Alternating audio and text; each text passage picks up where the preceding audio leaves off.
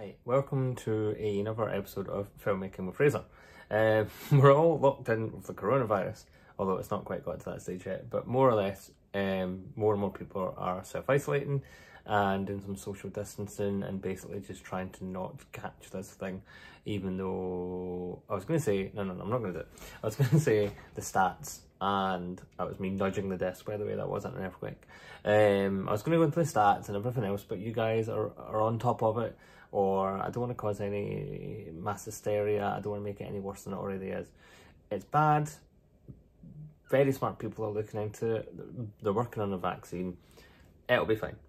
So, since I am self-isolating, I'm making some videos up for both my Get Your Geek On vlog and my Filmmaking Fraser vlog, because there's no TV work to speak of that I can find. There was a nice little window there between January and now of lots of jobs being advertised, and me and a few friends of mine who also work in TV were applying like mad for them and getting nowhere. And all of a sudden the coronavirus hit, and now productions are quite rightly postponing, shutting down, making sure that this thing doesn't spread any faster than it has to. So here we are. I am stuck. I'm stuck in the flat for now. So I will continue doing some Filmmaking with Fraser vlogs. I'll continue the blogs with where I'm up to, what I'm doing. The big project at the minute is Dream Girl, which is our brand new short film. My first short film in 7 years, because I've been either working at the BBC or doing indie work, indie production work, sorry, or doing Cops Monsters, which we found out recently is now in 60 countries on Amazon Prime. But Amazon Prime pays you 0.06 pence per hour streamed. So it's not like Amazon didn't say, hey, we love your show, have all of the money. That's me doing the money thing. I'm not cool, I'm not a street. I'm a nerd.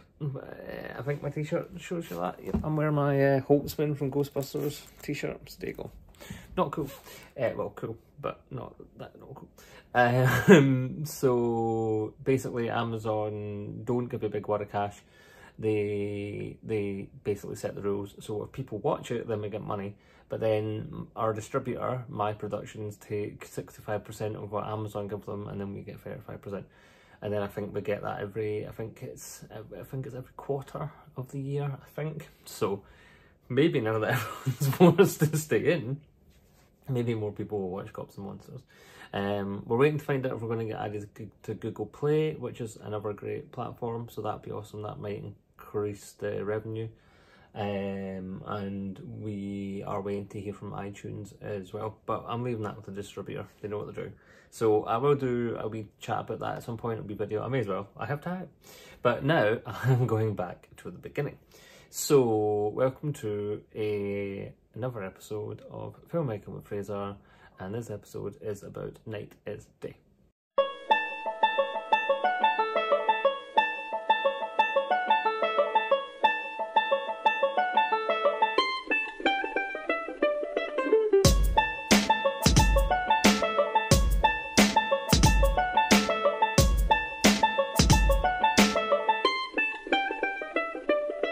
Yes, we're focusing on Night is Day. So Night is Day originally was a script that I wrote called Birthright, and the idea behind it was this guy whose kid was a superhero in the non-traditional sense. His mother was psychic, so he had the power of being psychic, and then some gangsters came along, kidnapped his mother and forced him to use his psychic powers to do evil things for them, and then he flips it in his head and saves the day.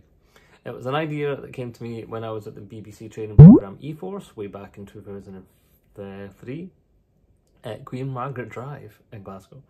I think I saw a competition for a script online or something, and it needed an idea, and I'm a Spider-Man loving kid, a Buffy loving kid, and an Angel loving kid, and I just decided to put it all together and try and do our own Scottish superhero thing.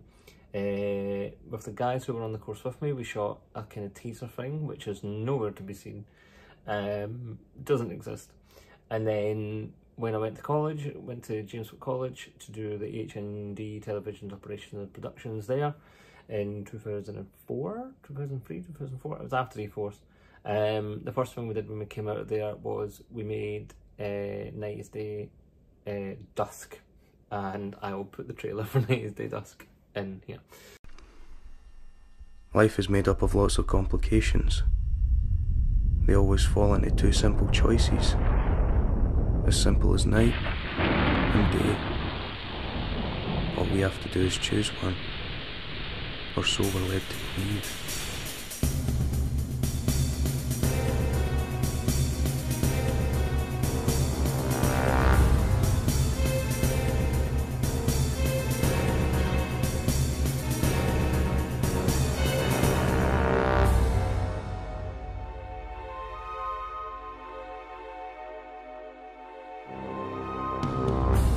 You need to leave now. There isn't time to explain. I don't want to be screwed twice in one day. Consider it a done deal. You know I won't always be there to open that door for you. Welcome to my night.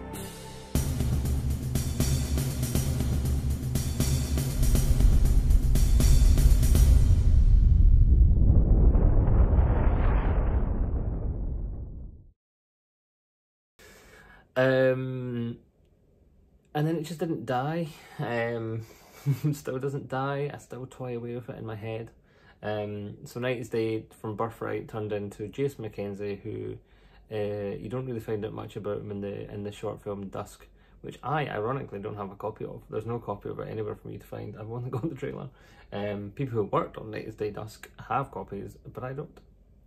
And so basically it was about Jason Mackenzie, who was a superhero gifted with special abilities, so when if he touches you, if you are about to be in mortal danger or die, same thing, he will get a mind-numbing vision of that, and then using his powers he'll jump in and save the day. That was the basic premise of it.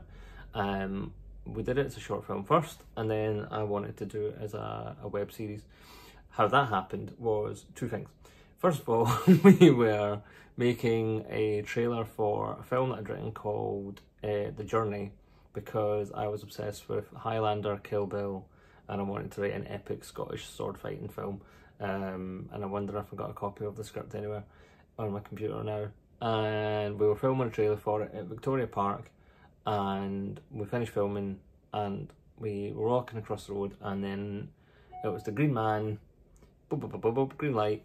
I walked across the road with me and two of the production assistants, and a car came out of nowhere and knocked us down. So I broke my leg, smashed my face, and broke my left shoulder.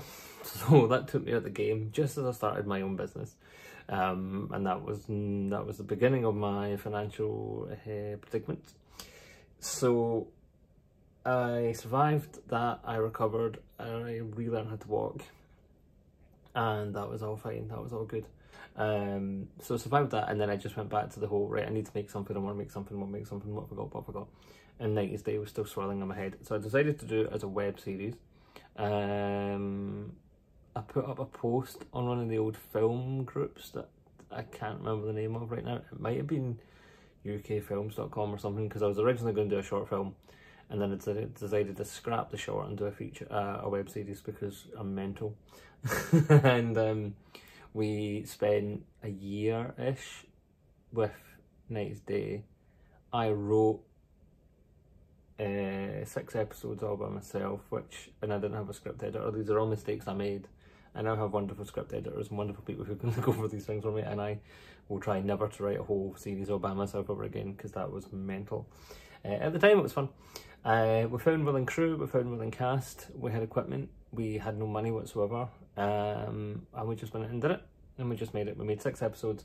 I remember meeting up with other filmmakers and crew and actors around Scotland, and I remember saying to them, I'm going to do a web series, it's going to be a superhero web series, and I'm going to put out one a week. I think I said I'm going to put it.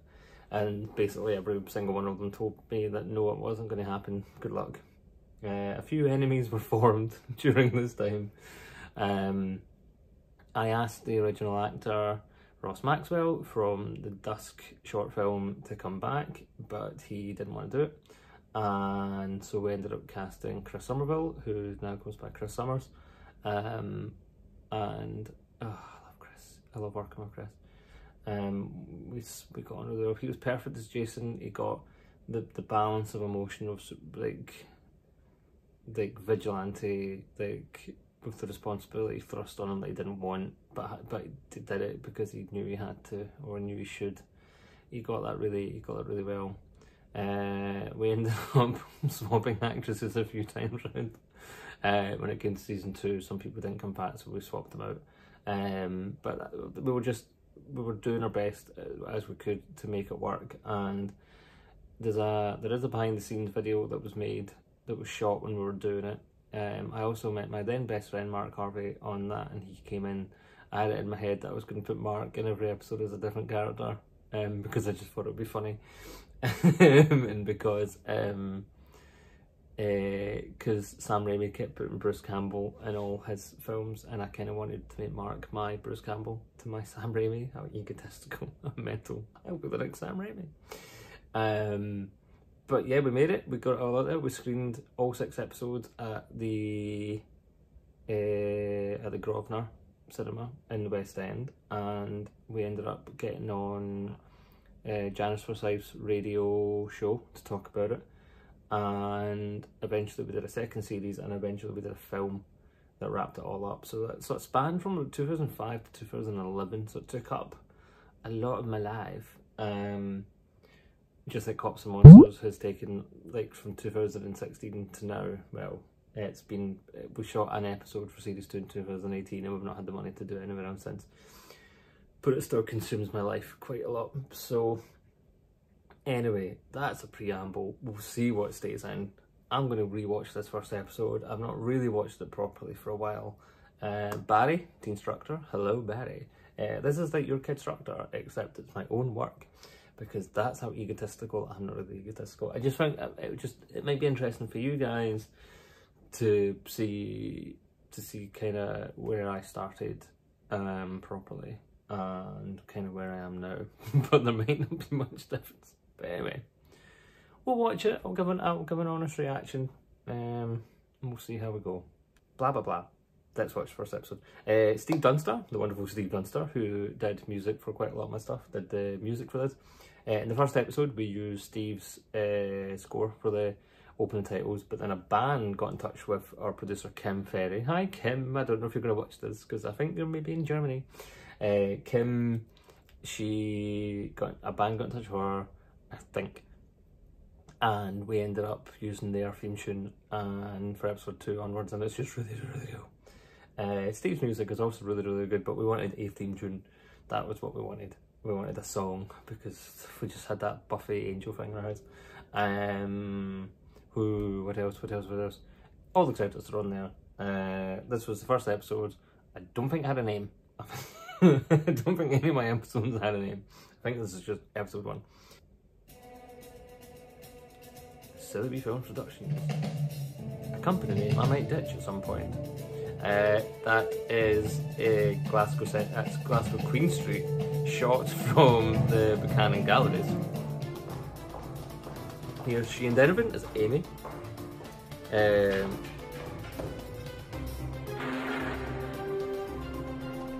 there's Chris as Jason. That's Neil Meffin, who was one of the producers for the first couple of episodes, as the attacker. So if you haven't figured out, I edited it as well, and I can't remember how I did it, but we did have Andrew, Kim's friend, doing the post-production on this. I'll find it. Oh, I got it, part 1. That is a real tattoo from Chris. That is not real glass in his back. He was supposed to have got stabbed in the back with a bottle from the attacker. I don't know why I didn't show that. Maybe it was too hard to do. Oh, and I just suddenly remembered the stupid thing that we do. It fades in and out of the title of the people's names. Yeah, I don't know why I did that. Terrible, terrible. But the music's so pretty. Thank you, Steve. So yeah, this is Jackie Clark's house. Jackie was our prop by our set dresser on the first series. Alan McLean. Oh, Alan. I love Alan. Did we shoot this over one day? The first episode? We might have shot the first episode over 1 or 2 days. And I remember being in... You do this for a living then? Oh, so Amy who Shane's playing, is a reporter at college. That was important because it was supposed to be this whole Sorry. journalistic. Hey, Who it's is fine. Jason McKenzie? I'm just trying to understand you. I mean, how did you do that? Put your top back on. Started 6 months ago. I was drunk. My girlfriend left me. I was staggering across the road. I broke my leg and my arm. So that's I'd taken rather- from the flashback of the I'd short rather film, film. Night's Day Dusk. That is not Chris. That is Ross Maxwell who played Jason in that in that short You film. can't touch me. I'm laughing because I'm just remembering all the times we laughed. Because I think Chris stands up and the Keep talking. pillow goes I want on. to listen.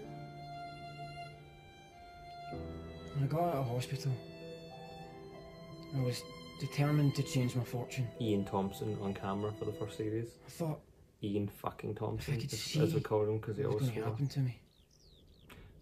So we're at Jackie's house. This is in Milgai, and so is Jackie's house. We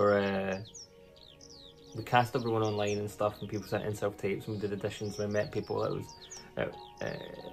We just did it. It was like we ever met them and had a chat with them, or the audition properly or whatever, just to get a feel for people. And Alan just got the character of Ames perfectly. Jason here was basically had enough of all his bad luck. His girlfriend leaving him, losing his job, Took you long enough to find me, Mr. Mackenzie. breaking his leg. Don't be so shocked. Not biographical at all. I'm a psychic. And Jason finds Ames online. Never meet a stranger online on your own. Who promises him that he'll help It him is that change his aggression future. that is the problem. We'll soon sort that. But I remember Really going helped me. outside. I want to stop bad things from happening to me. Don't worry. I'll take care of it. Come, let us begin. I remember going outside and Alan was rehearsing and he was wearing those pyjamas and I was like, oh god. I was mortified. But it works. This scene here, Chris's line was first. But he didn't know his line was first and we were just sitting awkwardly sitting waiting I'm for not him so to say sure about something. this. Have faith, Jason. Close your eyes and relax. It's quite dodgy. It could be misinterpreted.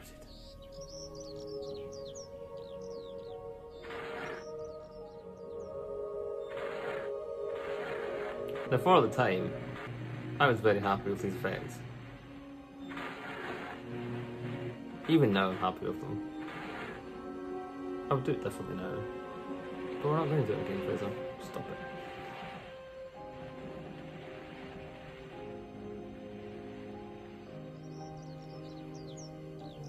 It is finished. So this whole episode is basically how Jason became a superhero. That's Glasgow City Centre, under the rivers. Back in Milgai. Here comes Claire McShane, who I still see from time to time. Love Claire. Something definitely felt different. And then it happened. Was it like a spidey sense? Whose story is this? Sorry. I regret that. I regret that voiceover. We don't need it. It's not needed. It's unnecessary. A good script editor would have taken that out.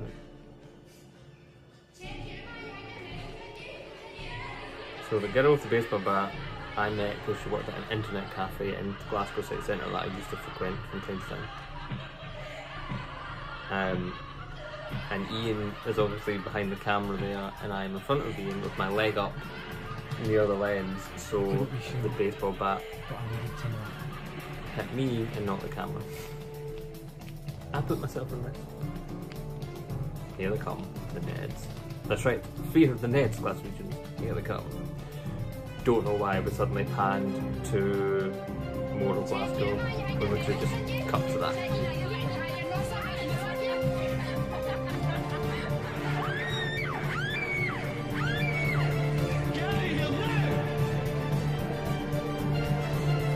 Taxi, see the taxi? Taxi's there.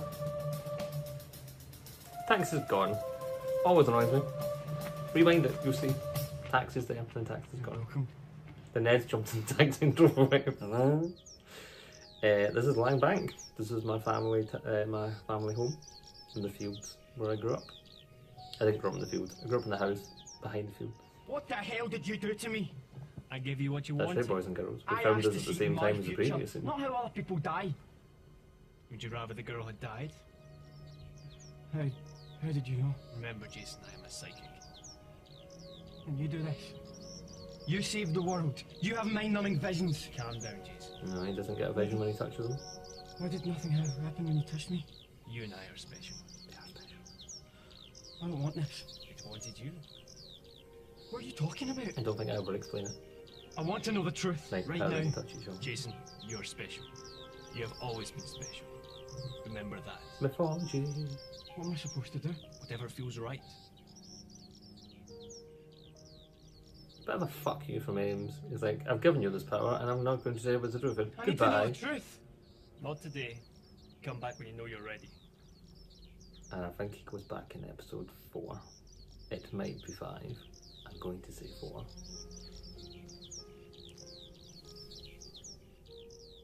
Meanwhile, in Glasgow City Centre, across that bridge is a lovely little sandwich shop. I wonder if it's still there.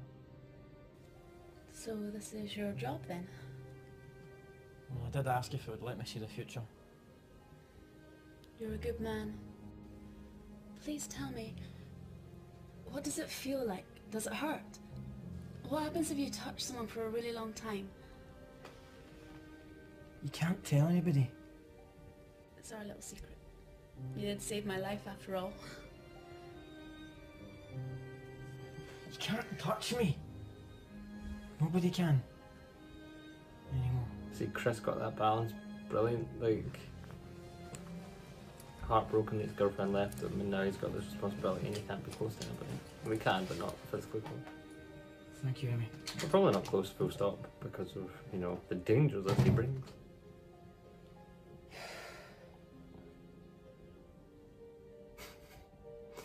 So she finishes in a glass of water, a Scottish water.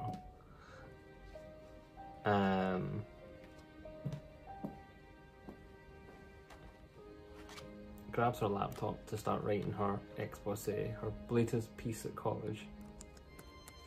People were annoyed that the font was so big, but like, it's creative license and it works. You wouldn't have been able to see it otherwise. There you go. That is, I might have put a trailer. Oh, there's a trailer. Wise, Phillips! Oh god. Enough. I won't talk about them. You'd better bring that I don't need to talk about them. But there's Stephen McHugh and Tam Toy. And there's Mark. And there's Alexandra. Please, you can't believe me. Why, Stephen? Give it to me. We definitely found episode 2 over 2 days because the locations are I just can't believe it. We've seen so many crazy things in this city. Is it so wrong to believe there is somebody else fighting our corner? That's near the BBC, that's in Finiston. Kim's flat was just over that way. Or base. There you go. There's everyone.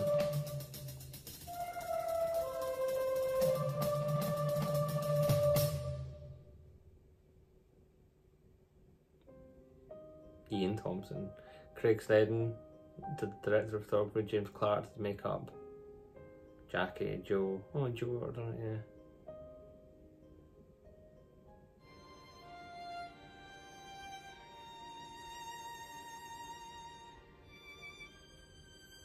Didn't put a date on it. Didn't date it. I date things now to remember how they're 90sday.com. I wonder if that still exists. So there you go. That was 90s Day episode 1 part 1. Weird watching that back now. I might watch more of it. We might do one a month. No, I'm not going to put you through that. I might just do it for one. Good. It was an amazing learning experience. We learned a lot on it. I kind of wish we could go back to those days slightly. I know that sounds, oh, but when I was a lad, the better times. Just because we didn't have to worry about, you know, much. We didn't have to worry about budgets and money and funding and whatever. We knew, because of Felicia Day's web series, The Guild, and I'm sure she talks about it in great depth in her book, like what they went through to make their web series about like geeks playing D&D online and stuff, and that was a fairly simple concept compared to let's do a full-on superhero web series in Glasgow with lots of special effects and fights. But that was the inspiration. That's what we wanted to do. We wanted to bring it to Scotland. We wanted to do something that wasn't River City, and it wasn't a Druid drama, and it wasn't just murder, murder, murder. We just wanted to do something different and something that the Doctor Who nerds could get on board. I mean, the whole reason we did 90s Day was because it was in between series 1 and 2 of Doctor Who when it came back, and I was waiting for Doctor to come back on, and I was like, right, I'm going to write a web series. And here we are. That was why we did it. But yeah, okay, cool. Thanks for watching. Not much more to add to that right now.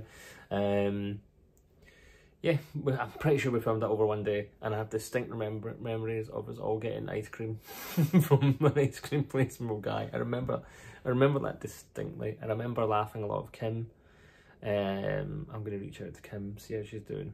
I remember laughing a lot with Kim. I remember working on it with everybody. I remember the laughs that we had. As soon as Mark Harvey came on board, it just became absolute chaos because he just kept cracking everyone up and everyone just kept laughing. And then in episode 2 we brought in Stephen and Colin and Tam Toy, who's still a good friend of mine. Tam has made a feature film called Infiltrated. I will put a link to that on Amazon below for you to check out. Tam also self-funded that, spent a lot of money on that, and he took it everywhere and anywhere, and it's now on Amazon Prime, so I'd appreciate it if you could check out his work after.